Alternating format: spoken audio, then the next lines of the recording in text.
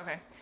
So my name's Alexia Farnett, and I am a senior talent manager. So basically what that is I do a lot with HR and a lot with recruiting. So my background actually started out right after college as a tech recruiter for an agency. And then since then I've done a lot in the full HR space as far as being an HR manager, and I do consulting work. So I have a master's in HR and my PHR and SHRM CP certifications. How much of your certifications and your background fit into what you do now as a recruiter? Is it all pretty much the same, or is it a little different? Yeah, it varies scenario by scenario. So the number of clients that we serve and their needs and that kind of stuff, all that varies on what they're looking for. So sometimes I do really specific niche positions that other firms can't necessarily fill. A lot of times it's based on relationships. So the certifications are more for the HR piece of things, where I do a lot of advising on best practices, which includes recruiting best practices. And then as far as clients go, not only when they recruit people, but also how to keep them long term. So that's just as important, right, as the culture of the company that you're going to work for. When a company is looking for an applicant, are they generally more specific about the candidate's background or more generalized? That's a really good question. So it depends on the position. So if I'm looking for an entry-level receptionist or a temp position, generally they're a lot less specific. But when we're talking about, developers or really senior level positions, they start to get more and more specific. And it depends on the company's culture. So if you have a lot of accounting clients, you're going to want somebody with that accounting background, because you need to be able to not only do what you do, but in the scope of whatever your clients do. So a lot of times it just varies position by position. I would say more often than not, most clients we start out with a really specific definition, and as we move through the interview process, that changes. So I thought I wanted A, B, C, D, and they were all must-haves. And as I'm interviewing these people with these things, I'm kind of starting to change, because that doesn't necessarily always impact what they're doing. So a lot of times we're advising our clients as far as, interview these 3 people first, and let's get a gauge on if you're looking for the right things for this role. Because sometimes they're trying to backfill something, and they're trying to mirror that person instead of mirror what that person needs to do in that role. Is being overly specific sometimes a problem when searching for the ideal fit? Yes, definitely. So you don't want to be too generic. You don't want to just take any, person off the street, but sometimes you can kind of pigeonhole yourself into this really specific search and overlook people that may be a better fit. So title is a really good example.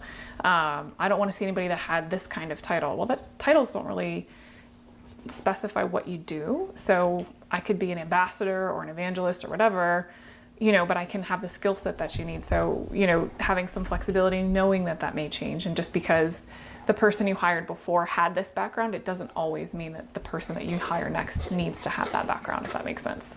How much are companies usually willing to flex to get the person they want? Depends. So some of it depends on budget. So if I really want these 10 things and I'm only willing to pay 60 grand, but it's an $80,000-$90,000 a year role, something has to give. You're not going to find a purple squirrel for 30. I always joke that everybody wants a NASA engineer for $30,000, and there's just no such thing. So it depends. And a lot of it depends on who they're working with and what the results are that they're seeing. So some of it is based on, we give some candidates without salary information to get a baseline for what their threshold is. And then we show them if this is what you're looking for, this is what the market's saying that these people should be paid. What are you willing to give up? Or you're interviewing people, you said you only want Ivy League degrees. Does that really matter? We have somebody without an Ivy League degree, but their experience is incredible and they really have had a lot of success. So it really just depends on the culture of the organization, which a lot of things do. How often are you seeing that degrees are not as meaningful as experiences? I'd say it's a 50-50 split. So having a bachelor's degree is more important than having a bachelor's degree in, if that makes sense, when we come down to having a bachelor's degree. And of course, that's never going to be true for a doctor or an accountant. You have to have degrees of those fields. But I think a lot of companies have this preconceived notion that a bachelor's degree is the best thing that you can have. And there's some benefits to it. It shows that you have the stick-to-itiveness and all those types of things that are required to get a 4-year degree. But I think a lot of times, especially in fields like sales, where it's not necessarily as much of a requirement, you see a lot more flexibility with it, where you have this person with incredible experience that can really back up that they can do what they're doing, that may not have a degree.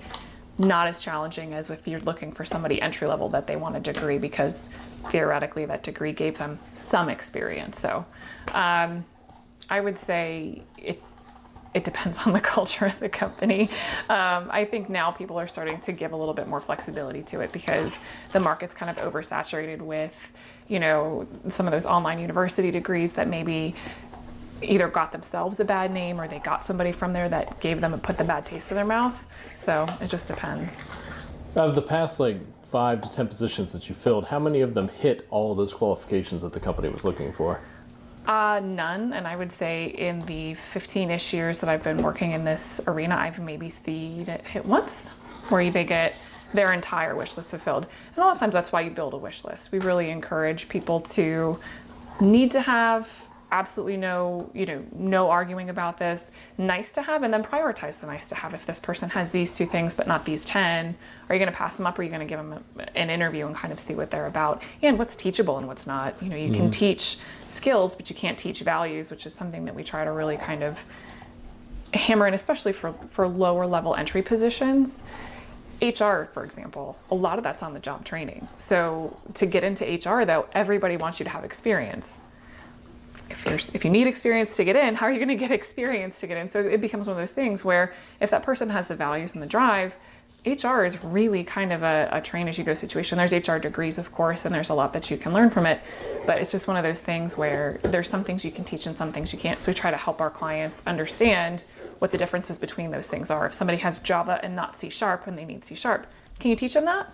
If they had the ability to learn Java, they may have that. So it's just kind of like an example, but we try to encourage a little bit more open-mindedness, especially in this economy. What should job seekers do to ensure their resumes stand out when recruiters are searching for them? It's a really good question, and I think that's probably one of the most important things people can ask. I would say definitely I'm a big proponent of LinkedIn. Now, with the prevalence of social media, having a LinkedIn profile is I would say, the most popular way to source. You can see people's endorsements, you can see who they follow, you can see their school and that kind of stuff. And depending on the field that they're in, you know, if I'm looking for another HR person or another recruiter, if I go to their LinkedIn profile and they have 20 connections, that's a red flag. As a recruiter, you should have a lot, because that's part of our field. And if I don't follow any influencers in my field, that's kind of a red flag too. So I would say definitely get on LinkedIn. One of the biggest things that I think kind of is a mystery is how recruiters find people. And the way that we work is we're given a job description by whoever. So if we're internal, it's by our hiring manager. If it's external, it's by a client. And we have to take that and generate a keyword search. So your title may be something really cool that we've never heard of before, but we're searching by keywords, so we may not find you. So making sure that in your resume or in your LinkedIn profile, you have really standard buzzwords written in there.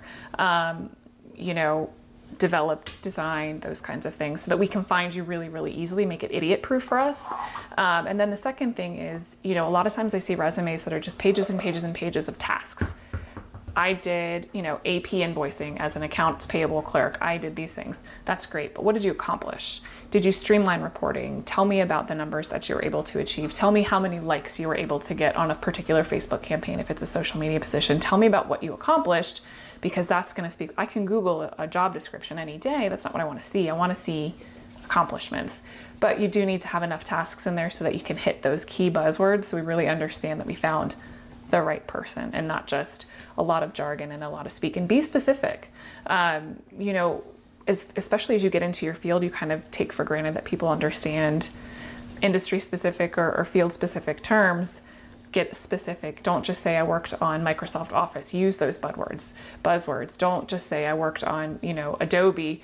Which Adobe products did you use? Because we may not know to look for Flash or Illustrator, but if you put those words in there, we'll know that that's what you worked on. And I would say be honest.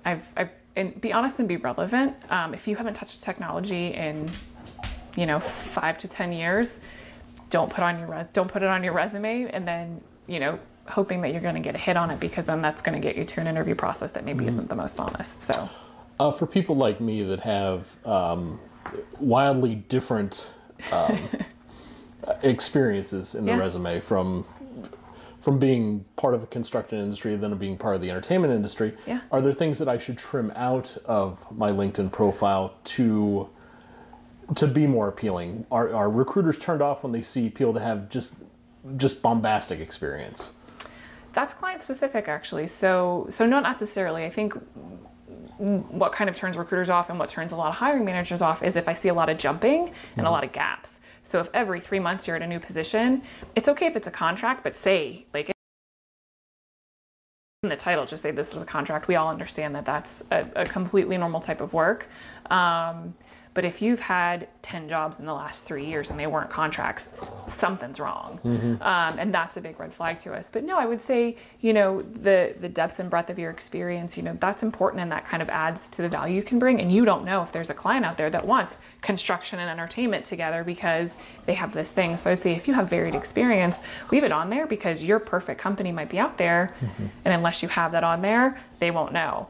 For folks that are way more tenured in as you get more experience, start pulling stuff off your resume that's not as relevant, that's way far back. It's when you're 18 and looking for a job. I mean, I put on my resume that I was a pill counter at a pharmacy, and I was a camp counselor, because at that point that was super relevant. But once I had enough professional experience, nobody's going to be super impressed that I was a camp counselor when I was 17. So that got pulled off. So I would say, for folks that are 20 plus years into their career, kind of take that same approach. Your first job or your first internship, you may be very prideful about it and definitely put it on your LinkedIn, but out of respect for recruiters who have to read a lot of resumes, maybe start pulling some of that stuff off, since it may not be as immediately applicable to what you're doing now.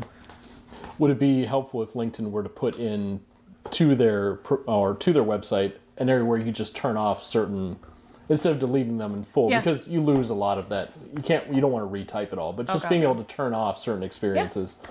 That would probably be a huge help, just because, if you've been with one company forever, you've had God knows how many jobs, and that can start to get really long, and we're not going to scroll that long anyway, but we want to look at your education. We want to see what else you've got going on. So I would say definitely that would be a huge help. But in lieu of that, I meant to look into this, but I think LinkedIn has like a download feature where you can almost download a resume based on your profile, download it, save it to a Google Drive or some other cloud-based thing, so you have a record of it, and then just kind of wipe it or summarize it.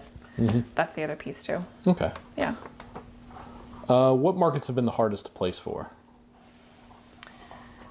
I would say universally right now, it's kind of equally tough across the board. I mean, tech is starting to boom in Tampa. You're starting to see a lot more technology companies. You're starting to see a lot more need and desire for agile and stuff like that.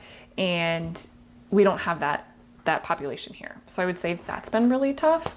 Other than that, I think widespread low unemployment rates, an improved economy, the best candidates at this point mostly have jobs because the unemployment rate is so incredibly low. So but by the time we're looking at people who are already working, which they may not be interested in finding a new job, or they may love the company where they're at. So it makes it a lot harder to find good people to present for certain positions. Since the economy has stabilized, how do you kind of get those candidates out that you need out from the company they're with? It's a good question, and I'm going to divulge some secrets here. So when I was an agency recruiter, which I'm not now, I do a very different thing. I do consulting. Agency, we call this open season or poaching season. So you have a lot of people who are waiting to get their year-end bonuses, who are now going to get ready to make the leap in January. You have a lot of people who've been unhappy and made that New Year's resolution to find a new job. Budgets just got approved, so a lot more positions just opened up. So this time of year is very, very busy. So that's the first piece, is you start to get a little bit of an influx of candidates because they were just waiting for that bonus payout to be on their way. But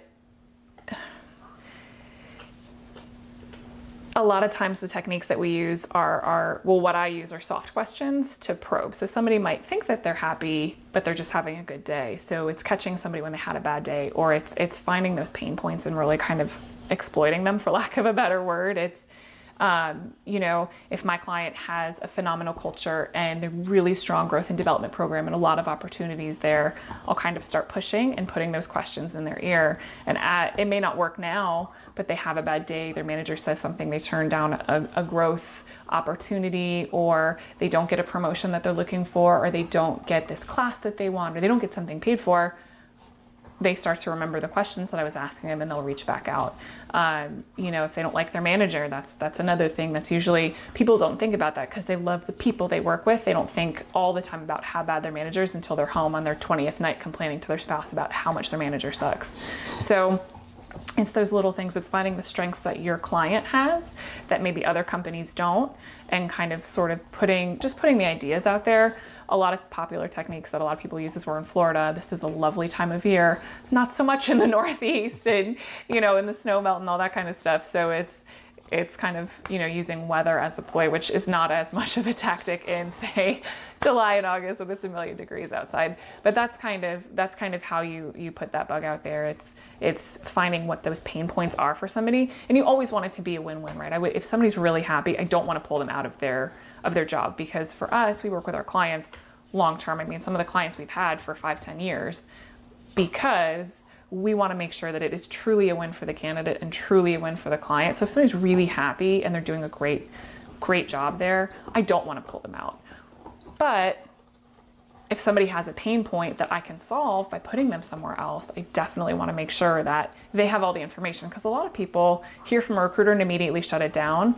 You have a lot of people who will just take any interview because it's great practice, which is also something that, you know, I think my dad passed down to me, and I hear a lot of people say the same thing. It's a good way to stay in practice, and it's a good way to know what's out there. So you kind of have to feel people out, and I always try to be really respectful. If somebody says no, I move on my way. I mean, with what I do, I get calls all the time.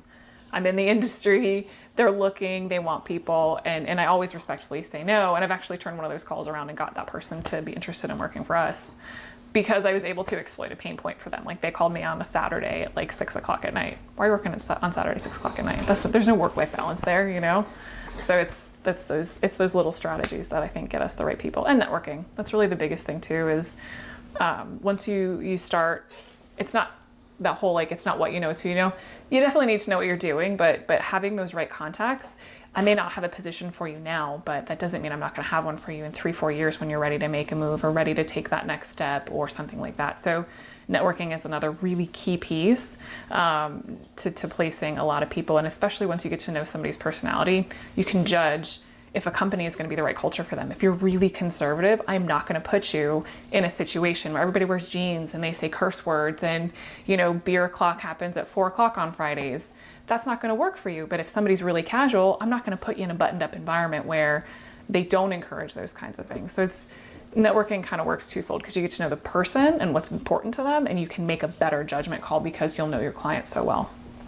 Have there been times when you've talked to a client on the phone and you're just kind of like, I don't think I can place them anywhere just based on how they sound or their personality over the phone? You mean a candidate? Yeah. Once. The person was really abrasive, really, really rude, and very full of themselves. And I think that's super rare. You're not going to find a ton of people who are just that obnoxious. And that was more of a judgment call for me, because it's not somebody that I wanted to professionally represent, more than that person's not placeable. A lot of the people that we work with, you know, personality is really important to whatever degree. Again, back to the conservative thing, I'm not going to put a free-spirited hippie into that really conservative law firm. That's a terrible plan. It's gonna explode and it's gonna backfire. My client's gonna think I don't know what I'm doing. But this person in particular, I worried about how they would be in an interview. I worried about how they treat their coworkers. You know, I worried about the phone calls that I would get and the resulting HR issues that would come out of that. So I think once it's happened, but generally speaking, you know, if it's a field we don't usually work with, because we tend to do very specific areas, I'm just very upfront with them and I'll refer them to, you know, I have a bunch of recruiter friends that I know personally that I trust and know that they'll take a good care of that candidate. So I'll refer them to a friend if I don't think I'll have anything for them. But again, I stay in contact and ask how they're doing every so often. Okay. When setting up a candidate for an interview, what are some of the things that he or she should keep in mind? The candidate? Yep. So for me, I'm not a morning person. I'm grouchy, I'm tired, and not very smart. So I try to avoid interviewing early in the morning because I know I'm just not at my best. So from a candidate perspective, when you're scheduling an interview, a lot of times you don't have control over when you can interview, but try to keep in mind what your best times of day are. When do you feel the most alert? When do you feel that you're at your best? And try to schedule interviews around those times. It may be tough for you if your company's not aware that you're looking, but you'll come off better in the interview. And traffic, that's important too. So if you live, or your current job's in Clearwater, and your interview is in Palm Harbor, you're probably not going to want to go there when it's at the most traffic-y. You're not going to probably want to interview at 4 p.m. in the middle of July if you have to wear a full black suit. It's stuff like that just, because you're going to come in sweaty. I mean, there's just no avoiding that. It's Florida. So I think little things like that matter. And I would ask if the person you're working with doesn't tell you, how long are they expecting to interview? A lot of times we can't say because we don't know, but we try to give them a ballpark, especially if I'm asking you to come in at 10 a.m. on a Wednesday. You probably want to know if you can go back to work, and you probably have to tell your employer. So we say, generally speaking, we're looking at about an hour and a half to 2 hours. Now, if your conversation goes over, we can't help that, but we try to give people a ballpark. I would also try to find out if you're going to be asked to take any kind of testing. A lot of people do those, different types of testing for different positions, because again, you're going to want to go when you're a little bit more sharp and a little bit more alert, just based on your own personality. How should a candidate best answer the ever-present question of where do you see yourself in 5 years? So that is definitely not one of my favorite interview questions that gets asked. And it's a tricky one because, it can be, kind of a trap at some points. I think the best way, I think what they're trying to get out of it is, are you goal driven?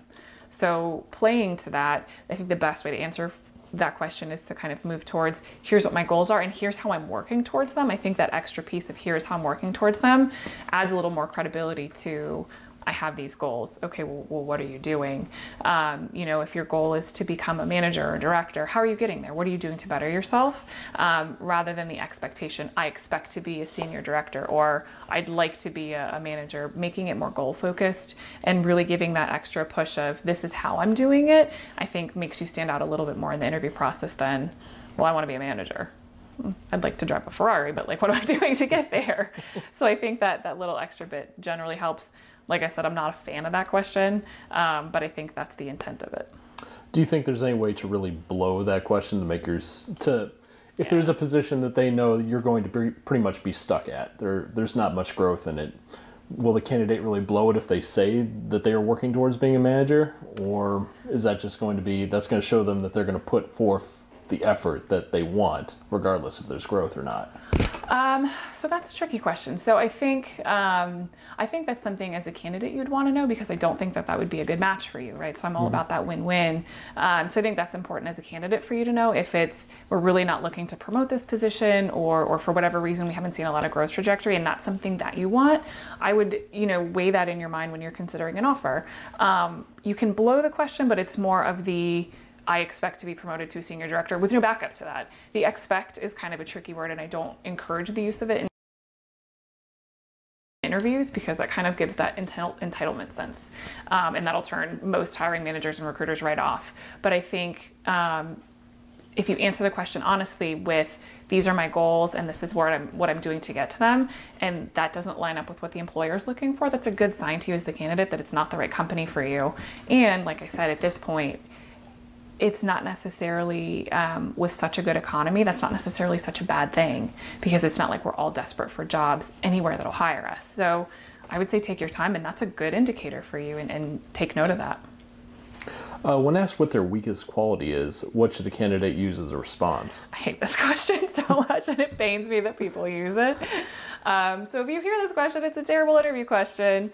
In all honesty, most seasoned, good hiring managers and recruiters don't use that anymore, because we all know everybody just Googles how to answer it and gives them some BS answer. Can I say BS? Mm-hmm. Okay. So, if you get asked it and if you have to answer it, the best way to answer it is honestly, but with a positive spin. So let's say you do not have good attention to detail, and you know darn well that you don't. Instead of just saying that, or saying, my, biggest weakness is that I work too hard, no one's taking you seriously. I would, if it is attention to detail, I'd say, I'm working on my attention to detail by doing these things. Again, giving some solid examples of what you're doing to improve that. So instead of it just being this weakness, it's this opportunity for growth that you're using to get yourself better, because everybody has weaknesses. If you didn't, you're not human, but what are you doing about it? So I think that's kind of the best approach. And I wouldn't like come up with this laundry list of examples of all the things you're terrible at. I would pick the ones that are honest, but the ones that are the easiest to kind of put that positive spin on. This is what I'm doing about this. You know, I don't even know some other ones. I've never, oh God, I haven't asked this interview question, I think, since my first interview where I was told not to. But it's just, I think that's the best way to answer it, is you're not lying and you're not going, well, I just work too gosh darn hard. It's being honest, but it's fixing it. What are you doing to solve the problem? That's kind of the biggest thing. That's what employers really want, is how are you solving problems? If it's someone that that on the spot can't think of something professionally to say, would it be all right for them to bring up something personally that they're working on to show that human side of them? Or would that make it an awkward interview when they're saying like my fingernails? Sure. I'm trying to work on not chewing my fingers raw when I'm stressed, but I don't know, is that too much information in an interview to say, or should they keep it strictly a professional item? I would say keep it professional, and the best way to combat being caught off guard is to be prepared to answer it ahead of time. So I would, I think what I used to do when I was interviewing, as the person being interviewed, I would Google like the most common interview questions, and I would just be ready to answer them, like ones that you can't, that one is really hard to answer off the spot. So just kind of being prepared, because everybody's interviewing nervously. No matter how calm and cool collected they are, I mean, you're being judged. So anybody who tells you that they're not nervous is either a professional interview or they're completely full of it. So being prepared ahead of time is, I think, the best way to just kind of avoid some of that. And it's okay if you forget. But I always recommend taking a pad folio with a pad of paper and a pen, writing questions down that you want to ask. And it's okay to put little notes to yourself, especially if you put them small so they can't see. So just, reminder, this is the answer to this, or this is how I want to answer it.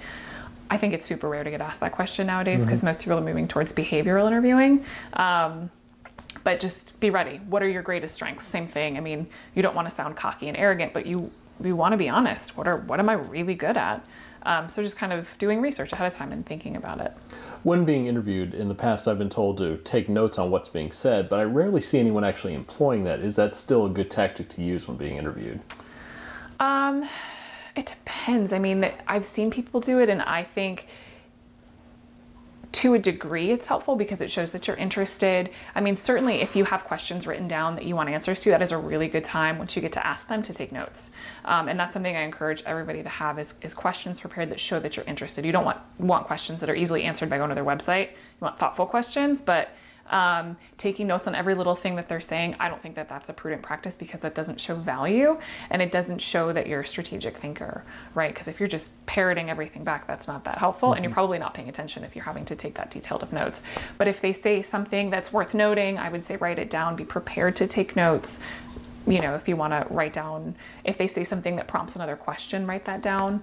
I just think it looks better to come prepared with that stuff just in case. But those are the times I think it makes the most sense. When doing research before doing a job interview, Glassdoor is pretty much a go-to right now for mostly truthful reviews from either happy employees or most likely disgruntled employees. Right. When is a good time, if you were to come across a company that has a specific negative trait that's mentioned in most of their reviews, when is it prudent to actually bring that up as a source of concern during an interview, if at all? It's a really, really good question. I would say also Indeed does similar things to Glassdoor, so check Indeed too.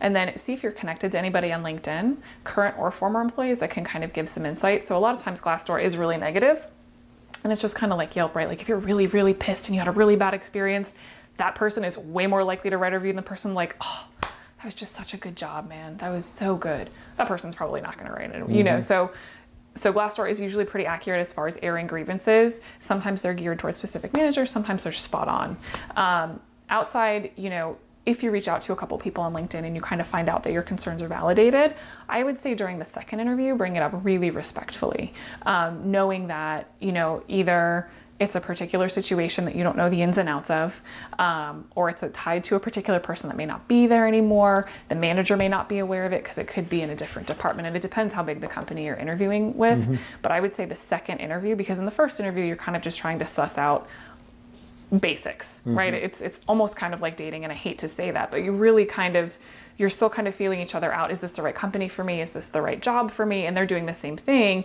When you get to the second round, it's a little bit more serious, and you really want to know what it's like here. So if you see that, turnover is a concern, or if you see that people are really disgruntled by, leadership or things like that, finding a really tactful, respectful way to bring that up during the second interview is probably your best bet. And just say, hey, in doing my research on Glassdoor and on Indeed, I kept coming across a common theme, and I was just curious as to what your take on this was, and here's what I'm coming across. So you're not accusing, because you don't know what's true and what's not. And there may be a perfectly good reason. They may have had a layoff, and there's unfortunately nothing that you can do about that. And all those people might be really angry and writing reviews. Who knows? There could be merit to it. But it just being respectful, I think, is your best bet, because you don't know who's friends with who. And if you're rude to this interview guy, he might be best friends with the next guy you're interviewing. And so I would say respectfully, second interview is your best bet. Speaking in more specific terms for bringing up something tactfully, I'll break my interview status. We both work for the same company. Yes. We know that a specific company has a reputation for turnover. If someone were to interview with that company and they see that's the running trend, what is the tactful way of bringing that up without sounding like you're trying to accuse them? How do you say, I've seen a lot of people say there's high turnover. How do you explain that? I mean, I don't see a tactful way, and I know people will do it. Because there's really, when you see 20 or so reviews that say this very specific thing, it's hard to ignore. It is. And it's very concerning if you're coming in there, you don't want to be part of that turnover. Right. How do you do that without making them sound like you're just being a self-righteous dick? Okay, good question. And I think this is important, right? Is learning tactful ways to get the information you want. So I think research is key, right? So if it's not just, I've heard this through the grapevine, not helpful. Hey, while doing my research on Glassdoor and on Indeed and in talking to people that used to work here, this is something that I'm hearing is a consistent theme. I'm hearing that there's a lot of high turnover, and I'm curious as to what you're doing to address that. I'm curious as to how you guys are working through that and correcting that issue. So giving them the benefit of the doubt instead of that, what the hell's your issue? And I think coming at it from a truly questioning place rather than a, what's your problem, please, puts you in a better stance. And also respect the person that you may be interviewing with may not know. That a lot of times that's how it's at much higher levels. You could be talking to somebody, again, if it's department specific or region specific, depending on how big that company is, you can be interviewing with somebody who doesn't know. So understanding that, and I don't know, may very well be truthful. Sometimes it's BS, sometimes it's not. You'll have to use your own judgment. But that's kind of, I think, the best tried and true way to approach anything sensitive. Hey, I heard you guys just went through a round of layoffs. I'm a little bit trepidatious about moving forward in the interview process. Can you tell me a little bit more about the situation that led to that? Or is that something that you can't talk about? And then respecting their answer. But I think it's important information to have. And I think it's, as a candidate, something you have to weigh. If you hear that turnover is an issue and they have a really great way that they're addressing it, if you're comfortable with that answer, that's a great way to move forward. There's, I think a lot more tools now for companies to see turnover and to understand the causes of it and how to address it. So there's a lot of companies that are very proactively working on it that they may not have been aware it existed before. Because I think, from an HR perspective, big data is just starting to become one of those buzzwords for us, and more HR people are starting to get data smart. Whereas in the past, a lot of times only bigger companies had that because you had your core HR team, and because HR doesn't produce revenue, it was tough to get an analyst in there who could look at that data and give you something meaningful. And without that data, it's really hard to know how to fix it. So from an HR person's perspective, until you're aware there's a problem, it's really tough to know how to fix it. And until you're aware of what's causing it, it's really hard to know how to fix it. So now that there's more tools for analytics, more companies are starting to be aware. And with Glassdoor, things may surface that the senior leadership team didn't know about because it's kept at lower levels. So, you know, with social media and like the kind of Yelp culture of, if I'm not happy, I'm going to put it out there. I think more companies are starting to kind of get a little bit more proactive about those kind of things. So making sure you're asking what they're doing about it. How are they working through that? Were they aware of it? You know, is this something that they, you know, have seen before or had heard of? So, and then respecting the answer, because I've been yelled at during an interview when I didn't know an answer, and it was, I mean, that's an immediate, sorry. Have you ever had to quell any of those concerns before sending someone on an interview? Let me think. Not recently. We did have, I did have way back in the day, so this is my very first recruiting job right out of college. We did have a client that had a little bit of a bad reputation for the same reason. And it wasn't as much quelling as it was me asking my client contact about the rumor, because since I was an agency recruiter, really didn't know. And the candidate had a friend that worked there before. So not really. And as an external party from the recruiting side, I'm not an internal person. I can't oftentimes answer a lot of those really specific questions unless it's a client that we're working with in that capacity. If it's a client we're working with on a known turnover issue, I'll proactively address it with the candidate. We know these are issues and we're working on them. Here's what we're doing from like a broad scope perspective, just so that they're aware, so they don't hear murmurings or get the information secondhand. So I kind of like to be a little more proactive with those things, because again, if you're not comfortable with that, I don't want you to work here. I don't want you to make a jump because it's your family security, it's your income. If you're not happy, you're not gonna like me in 6 months because I'm the one that put you there. And neither is my client, because I have to start back over, so yeah. What are some of the biggest mistakes that candidates make during an interview besides answering those two previous questions incorrectly? I think coming unprepared or coming underprepared is the most common. So you should treat a job interview like a test. You should study for it. You should be prepared for it. You should research it.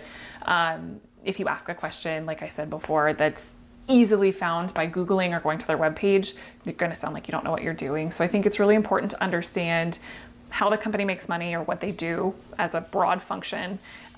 Get a general gist of who their executives are. I mean, I wouldn't say go as far as know what their school is, but try to get, if they have pictures on the website and names, try to at least have that down. You know, if they're publicly traded, I would know about what their stock price is, unless you're in finance, and then you better know darn well what it opened at that day. I think those are really big things. Having copies of your resume on unwrinkled paper, having a Padfolio with a paper and pen that works. Just ways to show that you're kind of thinking ahead and prepared. Dressing appropriately for the culture you're in. I would say always err on the side of being conservative if you're not sure, but it is never okay to show up in jeans if you don't know what the dress code is. Being cocky, I think, is one thing that really can turn you off. And I think it comes from a product of being nervous, and I think that's how some people overcome it, but it comes across the hiring managers like, excuse me, who do you think you are? But you should be confident, but cocky in it, and not cocky, and I think that's a fine line. But I think those are some of the biggest ones. I think with the younger generation, one of the things I see is using way too much tech speak and slang during an interview. It's still a formal process, and you should still be on kind of your best behavior. And then to that effect, overly bashing or bad-mouthing your former employer, your former boss, your former coworkers, no matter how bad it was, that is going to leave such a sour taste in the mouth of the hiring manager. So save that stuff for water cooler talk after the fact. But, you know, if your last employer was a complete tyrant, there are positive, respectful ways to say that, you know, I'm really looking for a growth opportunity, and I just felt like I'd kind of gotten to the top of where I was going to be there. Or I really wanted, you know, a chance at management level, and that's not something that was being offered there. Things like that. So taking those super negative things and making them a little bit more positive and constructive. I can't tell you how many times the candidates just went on and on about, my boss was such a raging blah, blah, blah. And it completely turns you off because you don't know that person's boss. There's no way to validate it. You're like, well, I don't want them to say that about me. So now I'm a little bit hesitant to hire you. And that's not very professional. This is the first time I'm meeting you. So it doesn't leave the best impression. So I'd say those are the more common ones. Lying on the resume is pretty rare. That's a huge no-no because we'll find out and it's just not good for you. But I think the underprepared, I think, is the number one thing I see is people don't take it seriously. They don't map the location, so they don't know how long it takes them to get there at any given point in the day during traffic, and then they come late. Being late's a big no-no. Being too early is also a big no-no. I would say 10 minutes early, you're fine. Anything more than that, you're really hang out in your car. Yeah. Drive around the block a couple times. But yeah, I would say those are the biggest no-nos.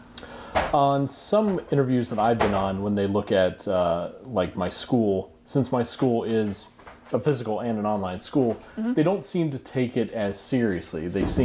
I've gotten some smarmy responses. Sure. In the past. When someone questions the validity of your academic achievements, what's kind of the best way to rebuff that? Sure. To try to validate your own experience. Sure. Well, I would say, first of all, I would have concerns about an employer that's willing to blatantly disrespect your education in an interview process, so maybe consider that when you're deciding if you want to work there.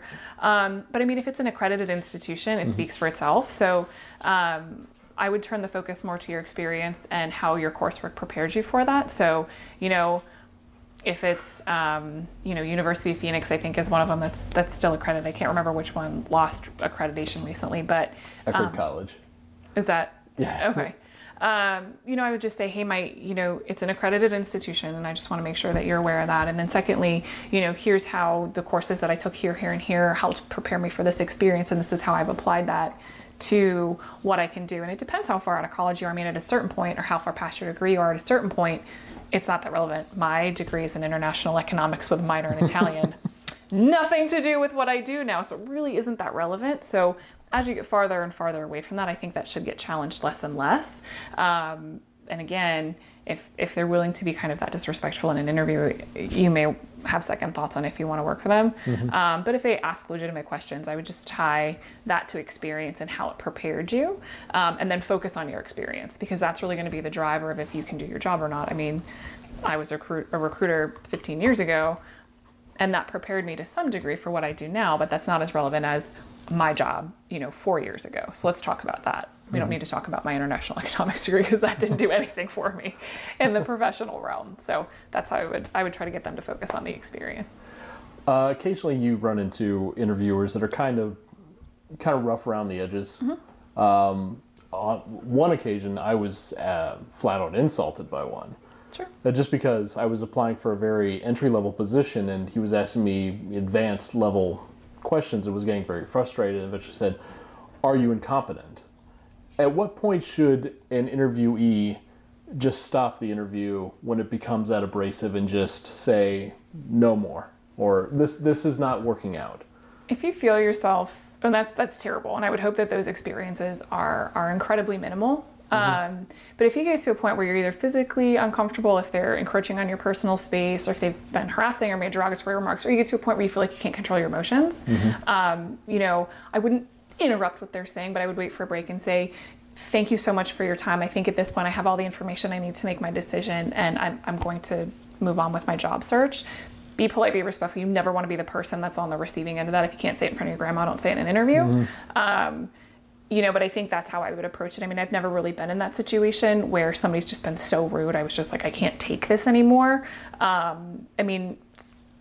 Thanks to them kind of for showing you that you don't need to waste your time any further. But that's kind of how I do it. I would wait for a break in the conversation, or wait until they ask a question and say, "Hey, thank you so much for your time. I really appreciate you taking your time out of your day, but I don't think that this is the best position for me. I don't think this is the best company for me. I'm going to go ahead and excuse myself from the interview." Something like that. And have, if you're not comfortable coming on the spot with language like that, have it prepared. Have it just like the weaknesses question. Have it written on your little pad. That's something you can refer to. Practice it in case you need to use it, and hopefully you never do, but that way you're never caught off guard and you're not going to lose your temper and kind of shout back at somebody, because if you're berated enough, that's just a normal human response to that. So that would be, I wouldn't say that you need to continue with the duration of an interview if somebody's just being completely disrespectful and rude. If you can finish it to a degree, finish it, but not if you're being made that uncomfortable. It's just not, there's no point to that. Do you have any final wisdom for job searchers right now? Oh, final wisdom. I mean, you asked really good questions. You know, be honest and be positive. I think that's the best way to approach almost any interview question. I think trend-wise from a questions perspective, I see a lot more recruiters going with behavioral-based interview questions, which is tell me how you've done this in the past or how you've reacted in the past. If you haven't approached that situation in the past, just be honest with them. Or if there's something similar, you know, if they're asking about leadership experience and you don't have any professionally, but personally you were the captain of a team or something like that, I would be honest. I would say, you know, professionally I don't have experience there, but this is how I've applied it in my personal life. But being prepared to answer questions like that, I think that's probably the main things that I would say. And then going back to LinkedIn, this is a trend that I'm starting to see where the pictures are a little bit more Facebook-like and a little less professional. If you can't afford headshots or your company doesn't do them, because headshots are not cheap, my recommendation is one day at work, take a selfie or have a coworker take a picture of you behind a plain colored or in front of a plain colored wall and use that as your picture. Just because I've seen pictures with beer in it, I've seen pictures with, you know, from a night out where maybe the clothes weren't the most professional. And, you know, that just kind of throws you off for a loop because LinkedIn is meant to be a professional tool. So I would advise to err on the side of being a little bit more professional, not putting, you know, super personal stuff up there. I don't need to know that you're married with 17 kids and, you know, you live in whatever. I'm really more concerned about, can you do the job? You know, and I don't want to be distracted by you doing a keg stand in your picture, which I have seen. Fine for Facebook, let's keep it off LinkedIn. But other than that, not really. I mean, the best advice I ever got was be nice and smile. I mean, I was so nervous my first job interview. I had like my mom's like pearl necklace and a suit on to be a pill counter at like the local towny pharmacy, and you know, be nice and smile was the advice that I got, and that carried me through a lot of it. So yeah, I think that's it. All right, thank you very much. Yeah, absolutely. Thank you.